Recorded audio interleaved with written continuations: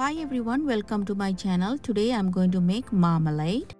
Marmalade is nothing but an orange jam. Can you see how nicely it came out? And I make this every year since I have orange tree in my garden. This year I thought I would share it with you. This is my garden grown orange tree and it has lots of oranges in there.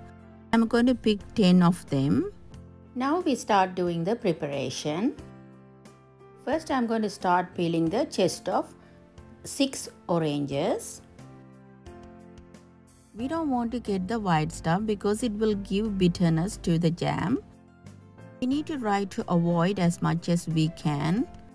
Once we got the skin, we can just scrape out all the white stuff from there. We only need the oranges, we don't need the white stuff. This is how I get the oranges for the marmalade. If you have some other way to get the chest, you can do it. But this is the easy way. Now I got rid of him. I'm going to slice it into very thin pieces. This orange chest will give nice flavor to the marmalade. Now I'm going to squeeze out the juice from 7 oranges out of 10. I'm going to squeeze out all the oranges using my orange squeezer. Now I got the juice from 7 oranges. The other 3 oranges that I have, I'm going to cut them into big chunk slices. Just like this.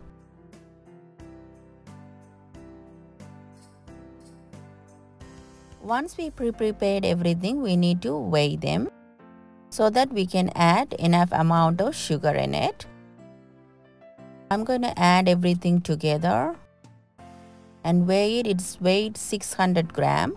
So I'm going to add 300 grams of sugar, which is half of that amount.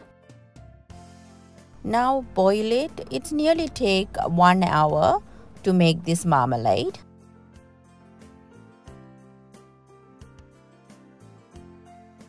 After half an hour, can you see it's reduced a little bit and also the chunks starting to dissolve as well.